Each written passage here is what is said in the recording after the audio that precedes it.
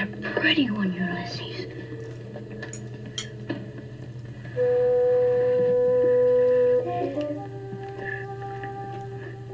There it is. Well, hello BookTube, I'm Sean the Book Maniac. Welcome back to my channel. I have a big Friday Reads agenda today. I'm starting the year off in good humor. I've actually decided the title before I recorded the video. That's the first time, maybe. So, oh my goodness, it's 7:45 p.m. on Friday night. My Friday Reads is usually long published. I've already had a comment from Mark Nash by now, but it's been a day, so I'll start off with my first sip of wine. And if it's sloppily edited, that means that the bottle of wine was finished before the editing was. Let's get started. I have so much to tell you. So, how many books have I finished? I have no bail. Oh, wait. Maybe I do. No. I do have a bail. I'll get to that later. I almost forgot. This may be a record, but I have finished 8 books. So let me tell you about those. The first one was on audio, Brooklyn by Comte-Huyben. I loved this so much. It was a 5-star listen, 5-star read for me. The audio was incredibly easy to listen to. It's the first Comte-Huyben anything that I've read in decades.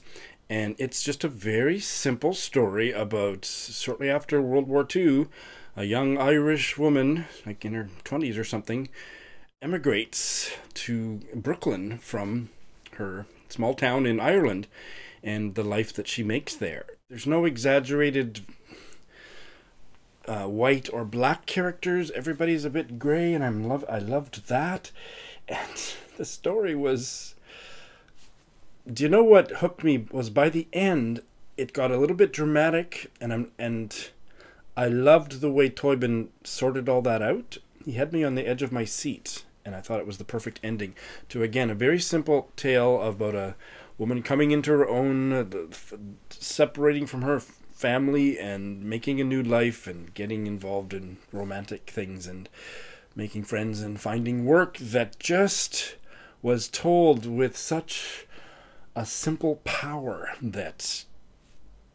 This sounds like a cliche, so I'm going to use it. It just restored my faith in storytelling. It was fantastic. And I finished our buddy read of Luna by Sharon Butala. 5-star read for me, and Britta really enjoyed it too. I have filmed a full review that you probably won't see for a few days. I have a bit of a backlog of videos to get out to you, but this was just powerful. This will leave a lasting impression.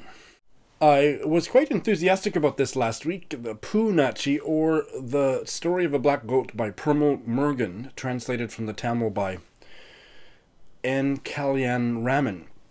And it kind of got old for me by the end. It's not a very long novel, 140 pages maybe, 170 pages.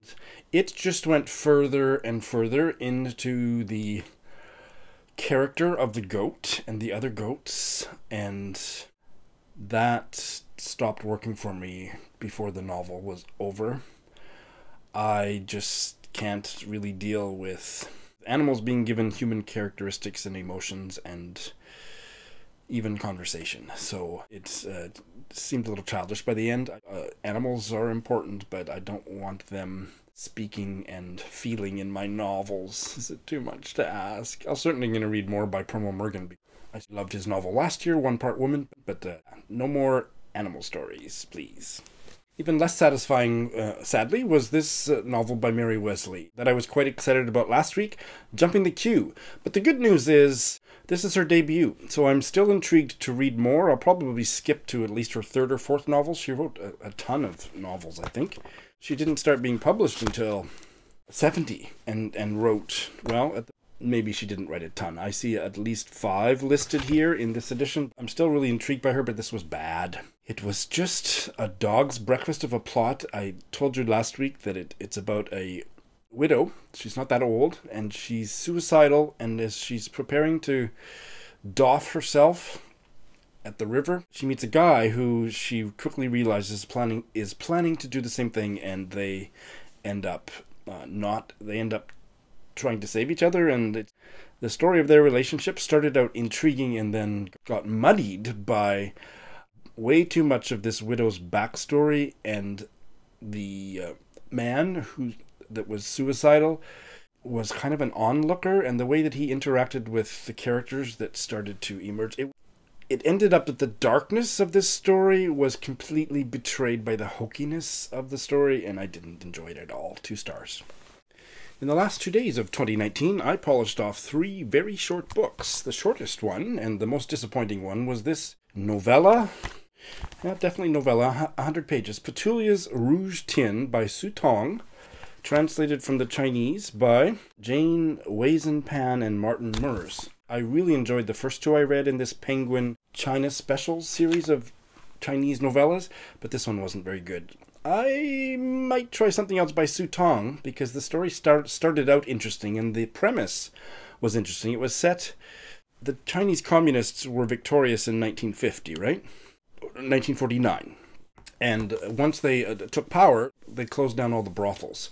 So this novella is about the lives of 2 prostitutes after the brothels have been closed down. One is sent to a labor re-education camp, and the other escapes from the truck carrying all of those prostitutes to that camp, and it's what their lives are like. But what I hated about it, really came to just loathe about this, was that the characters didn't make any sense. Their emotions were so willy-nilly that it made me angry. Like, I know that some people have mercurial personalities and they can be hot and cold and loving and furious within a second, but every character was like that, and to me it was just really sloppy fiction making. It was really sloppy writing. I just couldn't stand it by the end. I didn't care about anything or anyone. It was no good. Because of the bail I'm about to tell you about, I turned to this collection of short stories from India, Panchlight and Other Stories by Phaneshwar Nath Renu, a fairly famous Hindi writer that I had never heard of, but I picked this up used a few years ago and had always been curious about it. Translated from the Hindi by Rakshanda Jalil. I really enjoyed these stories. 4 stars. The translation is gorgeous. The writing is really strong. And almost all of these I couldn't quite understand, and that's part of what I loved about them. The culture is so different. There was enough universal humanity in the people that I could get a lot of it, but what I couldn't get made me enjoy the stories all the more. And that is not something that I always feel, but I felt it very strongly here. So most of these stories were fantastic, and the more that I immerse myself in Indian culture and history, I'm planning to read a kind of a survey history of India early in 2020, because I'm so interested in the literature, but I don't have the knowledge of the culture and history that I'd like. But the more that I do that, I'm going to revisit this, and I would like to read more by Renu. The stories are set in Bihar, and it's hard to find. It's expensive to buy. I got it for like $3 or $4 at a used bookstore, but to buy it online, it's more like $30. But if you ever have a chance to read it and you're interested in Indian literature, I thought this was fantastic. And finally, the third read of my 2-day year-end readathon was the most successful, and that is thanks to Brian of Book Wanting. Vladimir Oldevsky's 2 Princesses, translated from the Russian by Neil Cornwell. And this was just fantastic. This was just excellent. Hesperus is the publisher, and they have a series of Hesperus classics, and I've checked on Amazon, and there's like dozens of them. The book is beautiful, with French flaps and really heavy paper, and they're not that expensive, and I want to read a whole bunch more of them. This is actually 2 short novellas about Russian princesses, and in Russian history, these were set in the early 19th century, and at that time there were more princes and princesses than you could shake a stick at. There were just so many, so it's not like the Tsar's daughters or anything. Princesses were a dime a dozen in those days. There's very little connection between the 2 princesses. There's very little connection between the 2 novellas, but the personalities of Princess Mimi, the princess protagonist of the first story, and Princess Zizi of the second, couldn't be more different. And what actually, you know what? I'm going to shut up because I am planning to do a full review, but so I'll just finish on this thought. What I was most impressed by was there was a really modern feel to the structure and the narration. Stay tuned for my review. I'm backlogged with reviews, so eventually, in early 2020, I will put a review out there. But thank you, Brian of Book Wanting. This was a hit. This was the last book I read in the year and the decade, and I loved it. And here is the bale that I almost forgot that I needed to tell you about. And I am really sad about this bale because this had the most beautiful cover. One of the most beautiful covers I've seen in years. I bailed on this Irish novella, Tea at 4 O'Clock by Janet McNeill. This was originally published in 1956. It wasn't very good, I just couldn't finish it. It started out intriguingly, opening with the funeral of a really prickly woman who died after a long illness, and she never married, and her sister that took care of her for months, if not years, had never married, and then there was a brother that was estranged decades before that enters the story the day of the funeral. I won't say any more than that. I think some of you might enjoy it, but I just, by about a fifth of the way in, I don't remember how much I read, it was about maybe a quarter of the way in, I was totally turned off by the simplicity of the characters, especially their emotional reactions. It just wasn't engaging enough on that emotional level. The writing in places was fine. I thought, again, it opened quite powerfully, but I didn't end up liking it well enough to continue. So I'm very disappointed, but she did write some later. This was kind of mid-career. She started out writing children's literature and turned to adult fiction. Now that I think of it, maybe that explains what I was having trouble with, the overly simplistic kind of emotional makeup of the characters. That's actually interesting. But she did write more later. I would be curious to try one of those. So that's what I have finished and bailed on, and now it's time for some more wine. So aside from the bigger books that I mentioned in last Friday's Friday Reads that I was planning to carry over into the new year, I cleared my plate and started 5 new books. Dying to tell you about them because they're all starting out really well. Huh? Oh, I don't even have them all here, for God's sakes.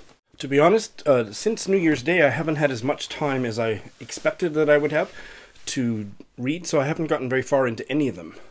Most of them are tomes, and I don't care how long it takes for me to read them, other than the ones that I'm contractually bound to read at a certain pace for buddy reads. I don't care how long it takes me. This one has just really hit me.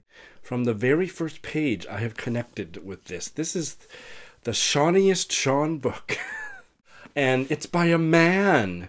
I first found out about it in Christopher Fowler's The Book of Forgotten Authors, and scheduled a buddy read with Amy of Zoe Beck. And we started on New Year's Day. I am still behind on our 35-page-a-day schedule, but I will have no problem catching up eventually because it is holding my interest like you wouldn't believe. And that is, should I tell you what it is?